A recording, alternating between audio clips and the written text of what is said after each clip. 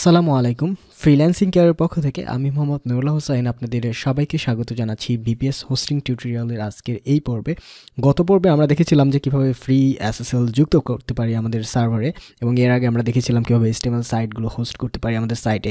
Nginx configuration ফাইলগুলো আমরা দেখেছিলাম। আজ এ পর্বে আমরা একটি কন্ট্রোল প্যানেল অ্যাড করব। আপনারা হয়তোবা কন্ট্রোল প্যানেল বিভিন্ন ধরনেরই ব্যবহার করেছেন। এর মধ্যে বহু ব্যবহৃত কন্ট্রোল প্যানেল হচ্ছে সি প্যানেল। আর সি প্যানেল ব্যবহার করছি আমরা বিভিন্ন ধরনের শেয়ার্ড হোস্টিং সার্ভারগুলোতে।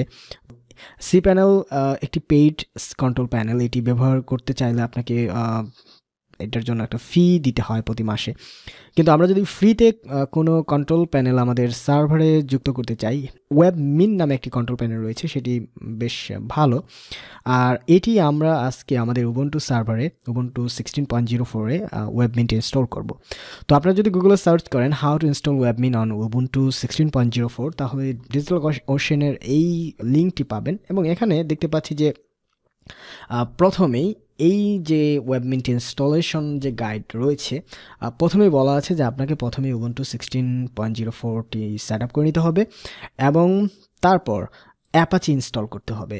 যদি অ্যাপাচি ইনস্টল করা থাকে, তারপর আমরা হোস্ট নেম সেট আপ করতে পারবো এবং তারপর ইনস্টলেশন প্রসেস ফর ওয়েবমিন। তো এ পর্বে আমরা প্রথমেই অ্যাপাচি ইনস্টল করে নিই আমাদের সার্ভারে। এই লিঙ্কটিতে ক্লিক করলে এখানে দেখতে পাচ্ছি how to install Linux Apache MySQL PHP slack on Ubuntu. তো এখানে আমরা দেখতে পাচ্ছি যে install Apache and allow in firewall. তো এটির জন্য প্রথমেই sudo apt get আপডেট, আমরা প্রথমেই আমাদের সার্ভারে গিয়ে কমান্ডটি রান করছি।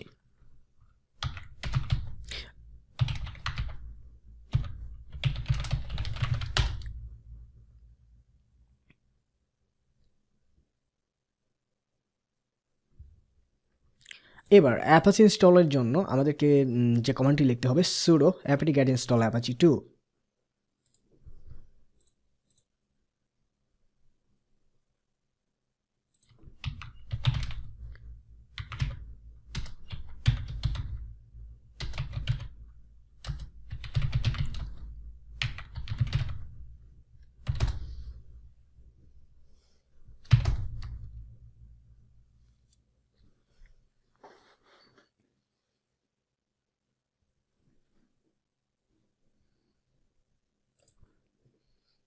আমাদের সার্ভারে অ্যাপাচি ইনস্টল হয়ে গেল। এবার আমরা যদি অ্যাপাচিটা টেস্ট করি, sudo apache 2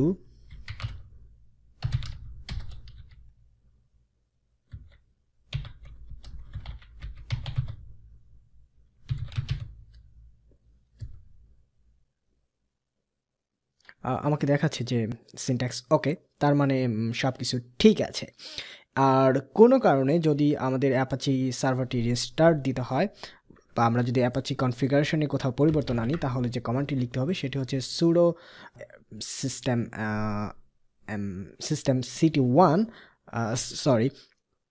systemctl restart apache 2। এভাবে আমরা খুব সহজে অ্যাপাচি রিস্টার্ট করতে পারি। তো আমাদের সার্ভারে যেহেতু অ্যাপাচি ইনস্টল হয়ে গেল, এবার আমরা ওয়েবমিনের সেটিং ডকুমেন্টেশনে আবার চলে যাই। প্রথমেই আমাদেরকে আমাদের সোর্স লিস্টে ওয়েবমিনের ডাউনলোড রিপোজিটরি লিঙ্কটি অ্যাড করে দিতে হবে। তো আমরা প্রথমেই সেটি করে নিচ্ছি। এটি হচ্ছে একটি এডিটর। এটি সার্ভারে আমরা এইভাবে খুব সহজে এডিট করতে পারি। তো আমরা একটি রিপোজিটরি ইউআরএল অ্যাড করে দিচ্ছি এখানে এবং কন্ট্রোল এক্স চেপে এবং ওয়াই চেপে আমরা বের হয়ে আসবো, কন্ট্রোল এক্স এবং এন্টার। তো এটি হয়েছে কিনা আপনারা আবার চেক করে নিতে পারেন আপ এরো চেপে, দেখবেন হ্যাঁ এটি ঠিক আছে। তো কন্ট্রোল এক্স চেপে আমরা বের হয়ে আসলাম। তো আমাদের রিপোজিটরিটি অ্যাড করা হয়েছে। এবার এই কমান্ডটি দিয়ে www.webmin এর মাধ্যমে আমরা ওয়েবমিনটি রিপোজিটরি থেকে আমাদের সার্ভারে গেট করে নেব।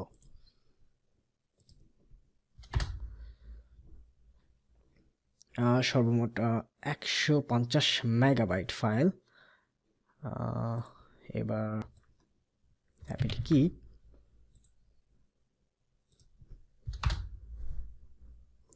ওকে আমাদের কাজটি হয়ে গেল। এবার আমরা আমাদের সার্ভারটি আপডেট করে নেই, sudo apt-get আপডেট।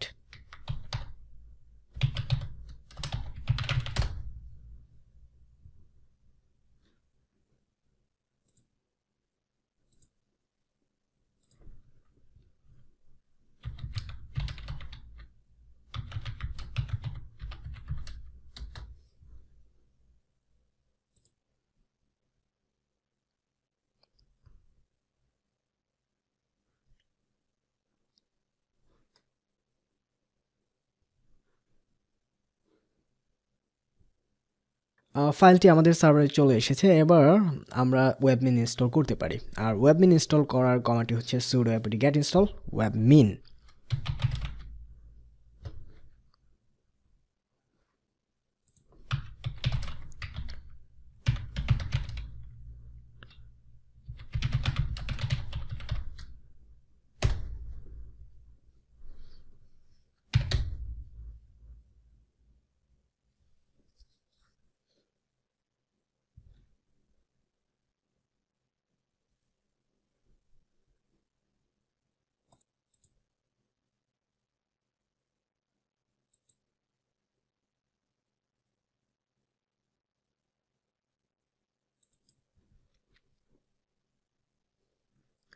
এখানে দেখাচ্ছে ওয়েবমিন install complete, you can now log in https server 10,000।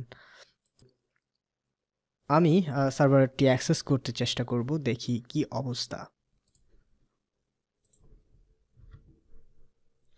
আমরা যখন আমাদের সার্ভার আইপির সাথে 10,000 অ্যাড করে, পোর্টটি অ্যাড করে যখন ব্রাউজ করতে চেষ্টা করছি, তখন দেখাচ্ছে যে the web server is running in SSL mode. তার মানে আমাকে এটি এসএসএল মোডে ব্রাউজ করতে হবে, আই মিন এইচটিটিপিএস মোডে, এইচটিটিপিএস। এবং আমাদের সার্ভারে এই যে আইপিটি, এটি এসএসএল যুক্ত করা হয়নি, এ কারণে নট সিকিউর দেখাচ্ছে। আমরা যদি আবারও শেয়ার্ড পোর্টের মাধ্যমে এই আইপিটিকে এসএসএল অ্যাড করে নেই, তাহলে আর এটি নট সিকিউর দেখাবে না।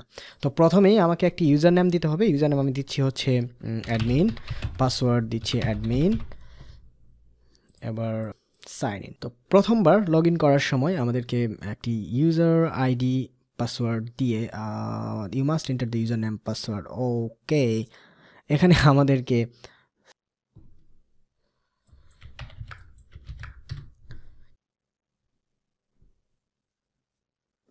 এবার এখানে আমরা যে ইউজার নেমটি আমাদের সার্ভারে করেছি, এই সার্ভারের জন্য ফ্রিল্যান্সিং কেয়ার পাসওয়ার্ড 1234, এটি দিয়ে খুব সহজেই আমাদের কন্ট্রোল প্যানেলে ঢুকতে পারছি।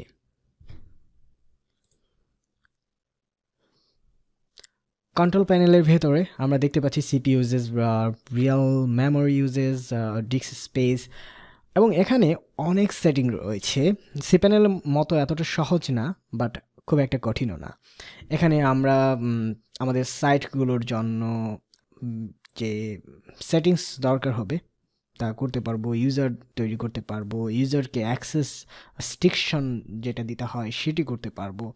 এবং এখানে সার্ভার যদি আমরা দেখি, সার্ভার মাইস্কুয়েল ডেটাবেস সার্ভার যেটি রয়েছে সেটিতে যদি আমরা ঢুকি, এখানে দেখাচ্ছে আমি যদি মাইস্কুয়েল রুট পাসওয়ার্ড দিয়ে এখানে 1234 এটি দিয়ে যদি লগ ইন করি,